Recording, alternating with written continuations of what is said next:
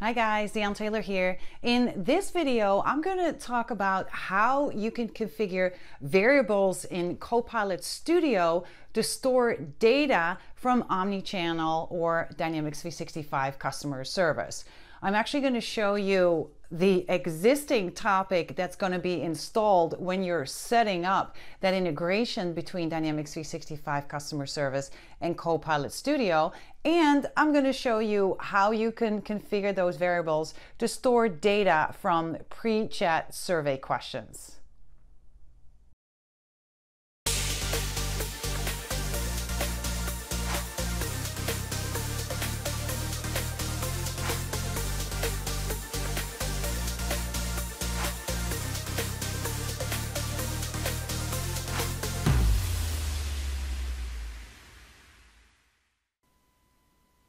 The first thing I wanted to show you is how data from Dynamics 365 Customer Service is coming into Copilot Studio. And keep in mind, this is only happening once you have integrated those two together, right? And you can do that obviously by clicking here on Settings and then clicking on Customer Engagement Hub.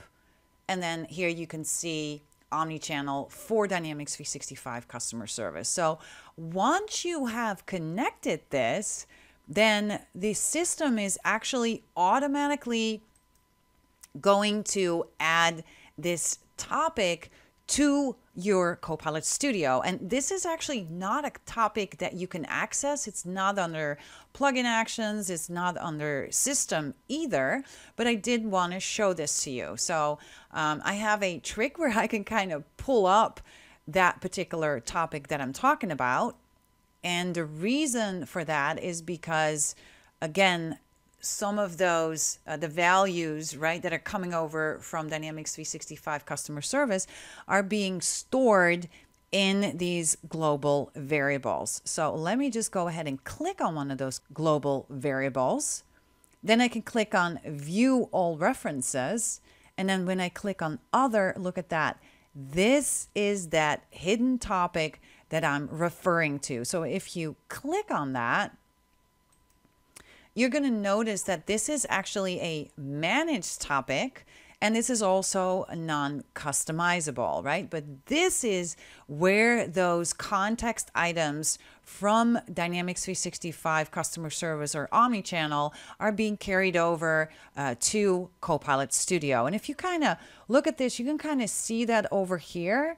Customer, you can see that, right? And customer MSDON entity logical name. This is kind of hard to read, so usually I would open the code editor, and this is kind of allowing us to kind of see the variables that are being set, right? So here, set variable global.msdyn conversation ID. Let's see another one, global.msdyn customer type, customer name, customer ID, right? So this is how some of those values are being set. Now, your question is probably going to be, okay, that's great. Now I can see some of those values that I have access to. And if you want to see which ones are part of that, you can do that very easily by just, clicking here inside of that question and then clicking here on the variables, right? So anything that start with that global.msdyn underscore, those are the values that are being passed over, right, automatically by using that topic. Case ID, case number, case title, conversation ID, etc. Now, you might have some additional values that you want to bring over.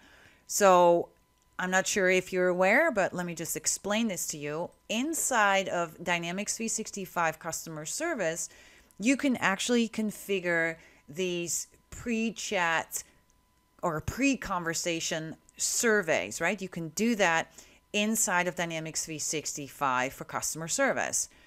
And we can actually configure or make some configurations in Copilot Studio so that the values that are entered by your customers for those questions that they move over inside of Copilot Studio. So let me show you how to do that. First, I want to show you inside of Dynamics 365, right? We are here in my chat work stream. So you would go to work streams, select your chat work stream, and then you will click here on edit. Then you click on behaviors. You need to turn on your pre-conversation survey, and then you will notice your survey questions. So here is I have one for name, case number, email, and test 2. And I think that is it. Let me just go back here. Name, case number, email address, and this is that test 2, which is a drop down. So if I go back here, you can kind of see here that each of those survey questions has a unique survey question name, question text, answer type, and whether or not they're required.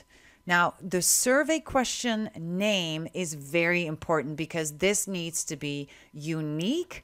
And this is also something that we're actually going to use in Copilot Studio to set that value inside of Copilot Studio from the survey question to Copilot Studio. So let me show you how we can do that. So remember, right? Email is capital E and then M-A-I-L. Name is capital N and then A-M-E, right? So let's go ahead and do that. I'm going to go back here to my Copilot Studio, and we're actually going to configure this on one of our system topics. And the reason for that is because I want this data to be brought over every time a conversation starts. So that's why I'm configuring this on my conversation start topic. I've actually already done this. So what I'm going to do here is I am going to delete this particular one. Let's just go ahead and say delete. And I'm going to do it from here. So all you have to do here is click on add node. You're going to go to variable management, and then you're going to go to set a variable value. Now you can see here it says set variable. So you're probably going to create a new variable, right? You can call that whatever you want. You can call this omni-channel. I'm going to call this omni-channel underscore email. And then what I'm going to do here is I'm going to now select the value. Which value do I want to set in there? Now, this is where the name, that unique name of that variable that we saw in customer service is very important. So we're going to set a formula. I'm going to make this a little bit larger. And you're going to enter text and then system.activity.value.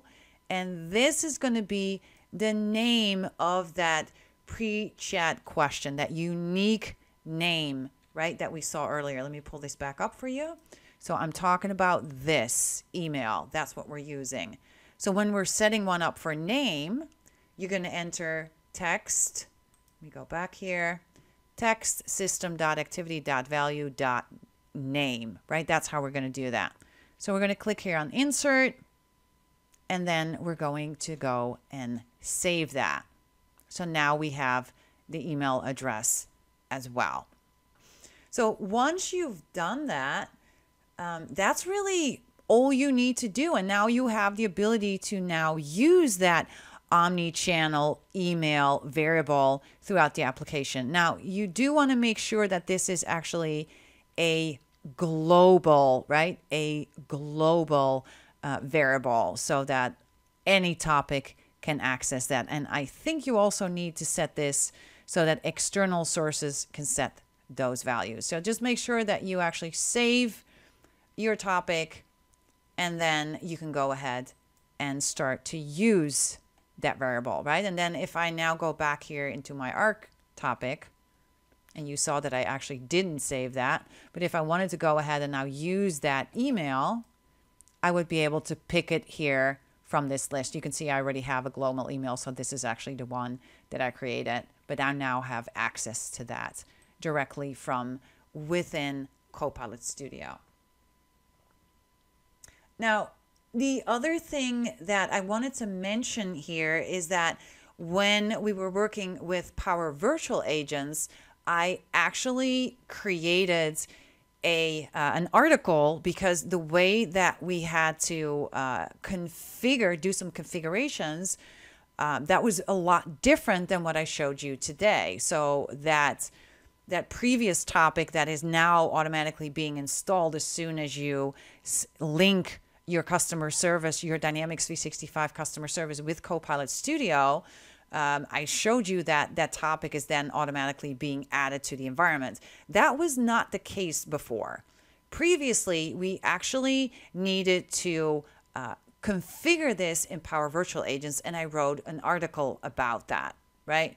So if you actually did configure your environments based on what I showed you in this article, then you need to make sure that you actually remove those configurations. And the reason for that is because, look, we're actually using the same variables here that that new topic is also using, because that's where that data is stored. So it is going to stop working. So make sure that you're actually removing that topic. And let me see here if I can find this in my old environment. And here it is. I actually called that topic pre-chat survey variable. So here you can see this is my email address variable. This is that test2 variable. And this is that msdyn underscore contact underscore blah, blah, blah, blah, blah, right? Make sure you actually remove this particular topic, but then also make sure that all of the topics in your environment that are using this particular variable, you got to remove them, right? You got to remove those variables, from those topics as well. And once you do that, then everything should be working. If that is not the case, just like it was with me, then you need to do something else. You actually need to check your provider of the bot user record. So let me show you how you can do that. So you're going to go to make.powerapps.com, and then you're going to click on tables, and obviously make sure you're in the correct environment. And then you're going to search for users.